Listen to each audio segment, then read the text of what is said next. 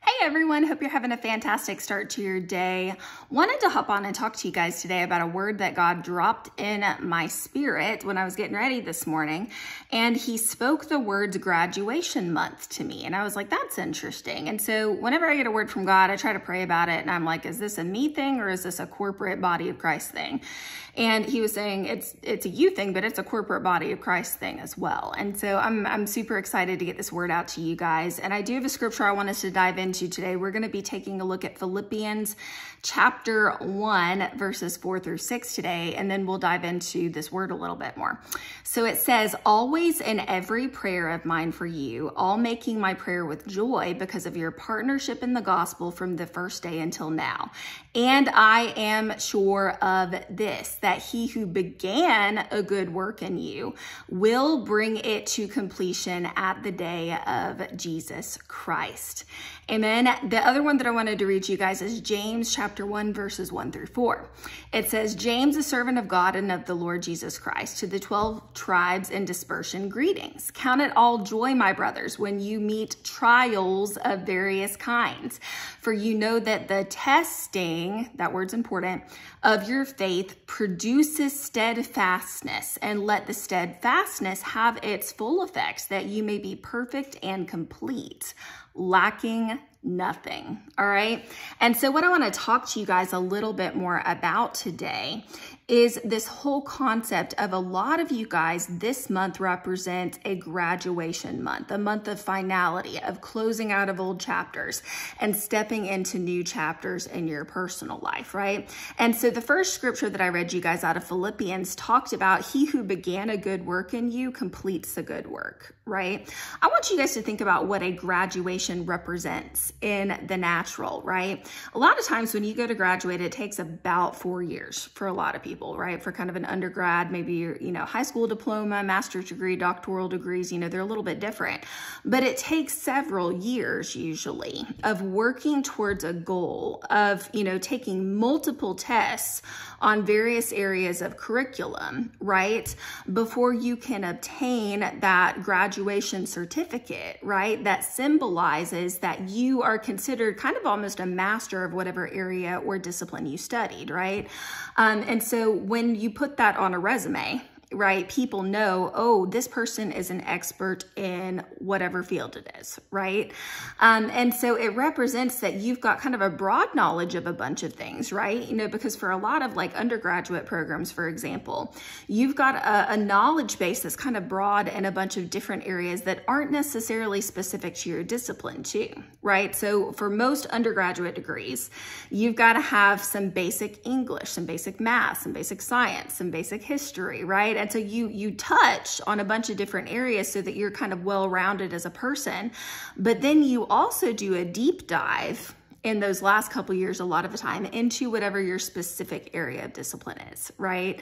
And so you can dive deeper into the specific area that you're called to. And for a lot of you guys, you have been in a prolonged season of testing. This scripture that I talked to you guys about second in James chapter 1, verses 1 through 4, talked a lot about testing, right? And it said, when you meet trials of various kinds, for you know that the testing of your faith produces steadfastness, and let steadfastness have its full effect, that you may be perfect and complete, lacking nothing. Amen.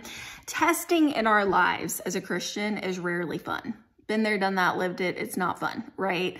But tests are so important because when you take and pass a test, it shows that you have mastery of a subject area, right? That's why teachers, when you are going through school, will periodically give their students tests, right? Because if you can pass the test, a lot of times it signifies that you've got a certain level of mastery of the subject area. And if you fail the test, you often have to retake the test, right? Or retake the course if you fail the course, go back around the mountain, so to speak, right? Until you can gain mastery of that thing. And then once you do, you can move forward, right?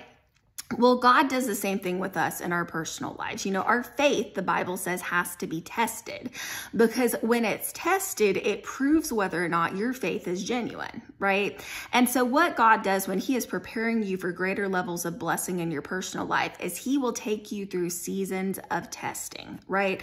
And sometimes there are short seasons where he walks you through a particular subject area, you pass the test, you pass the course, so to speak, and you move on to the next thing. But then sometimes there are bigger seasons. These represent graduation seasons in your walk with God, right?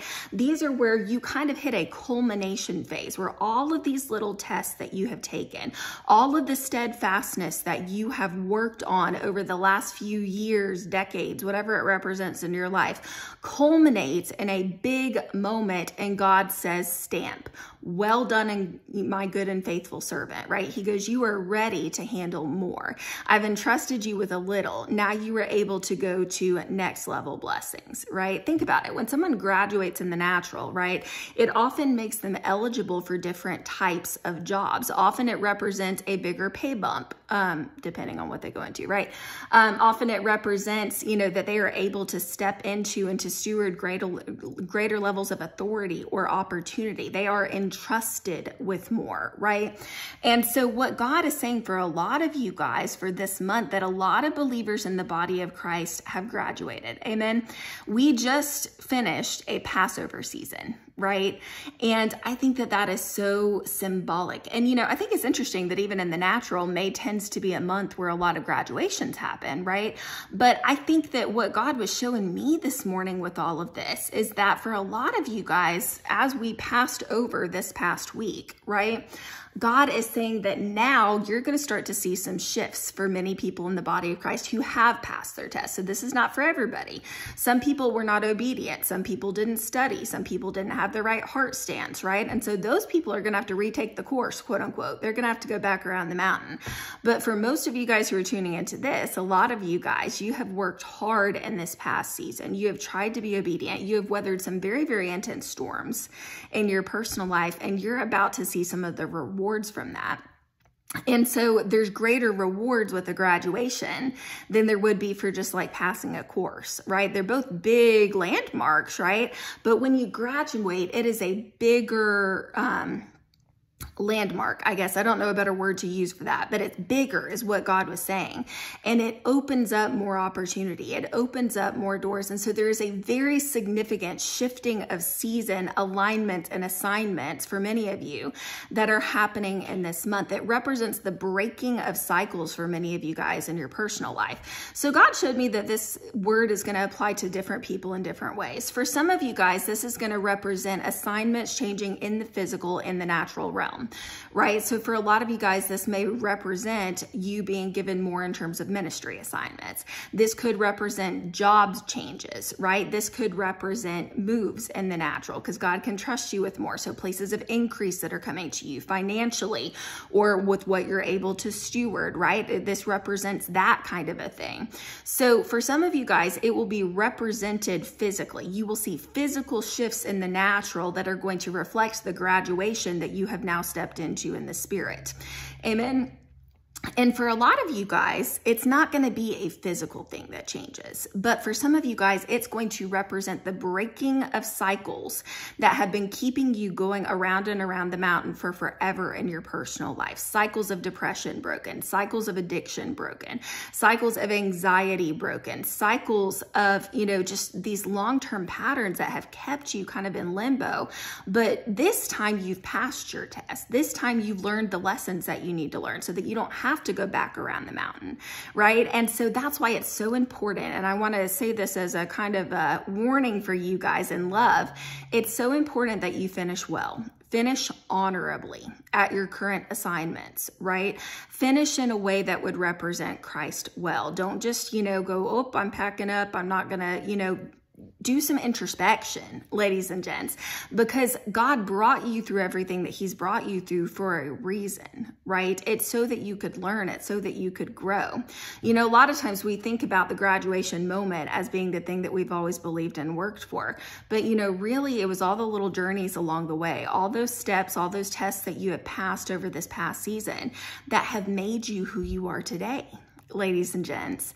And so understand that sometimes there are big moments in our lives, right? Sometimes there are big moments where we are able to handle more promotion, right? Where we are able to handle more opportunities in our personal lives. But those little moments are just as significant because God is building your strength. He's building your endurance so that you can receive greater levels of promise.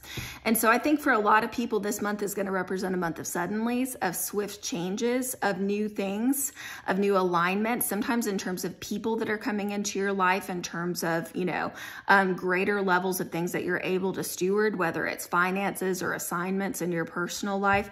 And for a lot of you guys, this is going to serve as a confirmation, right? You passed your tests in this past season. And God goes, you know what? I began a good work in you, just like it talked about from our scripture out of Philippians today. And he's going, I didn't just begin that work to leave you. I didn't just do all of this stuff in your life for nothing. My goal was to bring it to completion in your personal life, so that you can walk in the fullness of what I have for you. A lot of you guys have been crying out for these bigger level blessings, for Ephesians 3:20 blessings in your personal life, the exceedingly abundantly above and beyond all you could ever ask, hope for, or imagine blessings. And God's going, well done, my children. He's going, it is time for a lot of you guys. You've proven through passing these tests, your faith has been tested.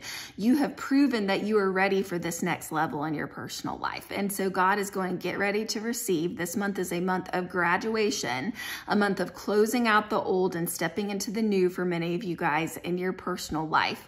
And I just want to encourage you guys. I know that it's been tough for so many people. So many people have been in a place where they are desperately needing a move of God in their personal life. They're desperately needing a place of breakthrough. And I want to tell you guys, God is coming through, and your only job is to put him first and to be obedient to what he tells you to do. He's the teacher. He's the one who leads you through the lessons you need to pass. He's the one who knows what it's going to take to get you to that graduation in your personal life. And so for a lot of you guys, this represents the closure of a season.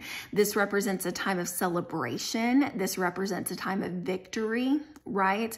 And this represents a time of passing over into the new things that God has for you. So get excited, stay excited, and congratulations on your graduation in the Spirit. Hope you guys have a great day. I'll chat with you again soon.